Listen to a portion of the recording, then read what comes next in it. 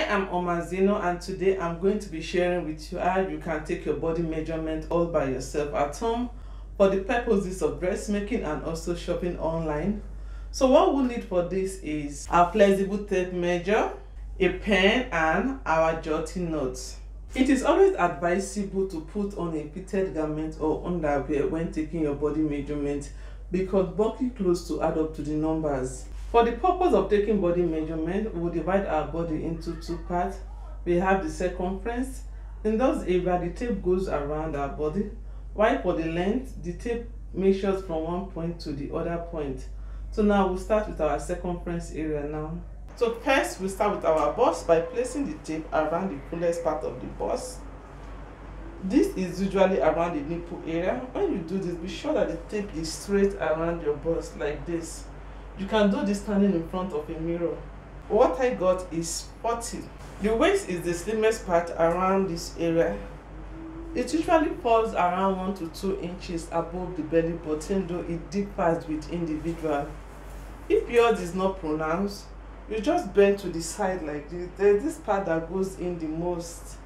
For me, this is where the elastic string is tied on like this. So this is my waist area. So I'll place my tape around my waist area. I got 34. Now I'll place my tape around the fullest part of my hip like this. After which I'll take it up and down to be sure that it's not tight. For me, what I got is 46. So my hip is 46. Now I'm done with my circumference measurement, so I'll move over now to my length measurement. By first placing the tape across our shoulder like this, from this point to this point, my shoulder is 15. Then I will place the tape like this on this part of my shoulder. Then I'll take note of the figure I get around my nipple area. This is my nipple area. What I got is 11.5. And I'll walk the tape right down to my waist area. Then I'll take note of the figure I get around my waist area. For me, what I get is 18. So my waist is 18. And I'll walk the tape right down to the fullest part of my hip area. For me, the fullest part of my hip area is here, like this. Then I'll take note of the figure I get. The figure I get is 27. So my hip is 27. I'll take note of the figure too. Then I'll walk the tape right down to wherever I want the length of my dress to be. I walk the tape down to anywhere you want the length to be. Let's say, example, I want the length to be above my knee. What I got here is 39. Then I'll stop here.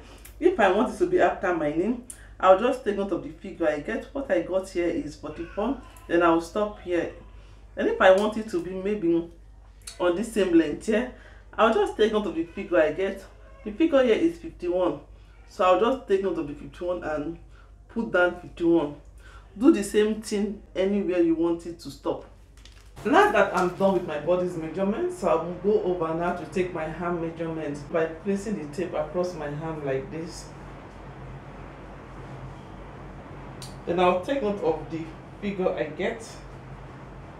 With my hand or bring it down because I don't want it too tight. So what I get here is 18. So my hand hold is 18. Afterward, I'll place my tape like this. This is the point where I started my shoulder measurement from. So be sure to take note of where you started your shoulder measurement from and place your tape there when taking your arm length measurement. And then I'll walk my tape down like this. So wherever I want the length of my sleeve to stop. Let's say I want my sleeve to stop here. The number I have here is 12. So I'll take note of the 12. And on that same point, I'll take the tape right from there. What I get here is 13. Then I'll take my bicep measurement by placing the tape on the fullest part of my arm. Yeah. What I get here is 14.